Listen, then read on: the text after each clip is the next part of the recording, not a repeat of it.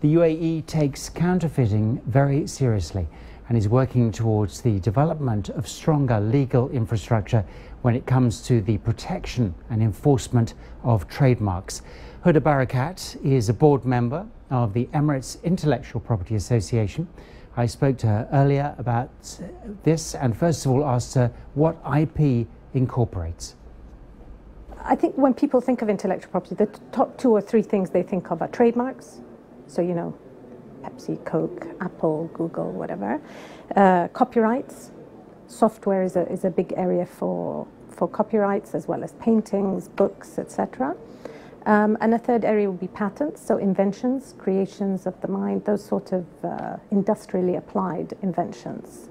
Now, a lot of entrepreneurs come and set up here in Dubai. What's your message to them when it comes to intellectual property? We get a lot of startups and a lot of queries, and I speak to a lot of SMEs on this.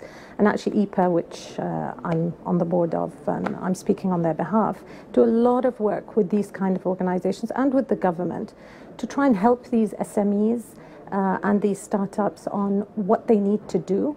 So how to register, where to register, training, education, awareness, also help them maybe with their contracts, put them in contact with the right government department where necessary, and to work with the government departments. Do we know how much counterfeit goods are costing business at the moment here in the UAE?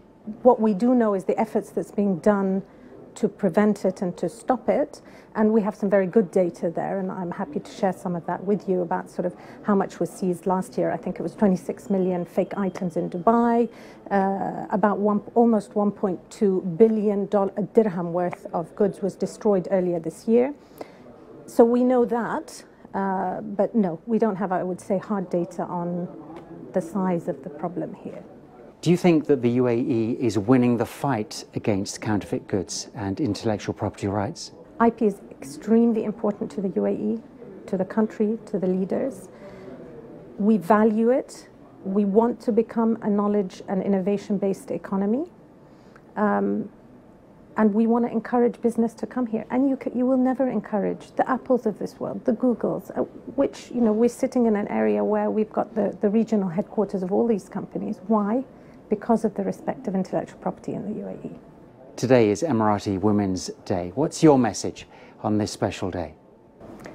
Again, frankly, I feel blessed. I feel happy. I think, you know, the fact that it's been recognized as a day for itself. And I think we are in a place where, you know, if you were to ask me to name 5 brilliant Emirati women, I could name them just like that. So there are no shortage of brilliant Emirati women, and I think, you know, rejoicing and celebrating them is a great thing.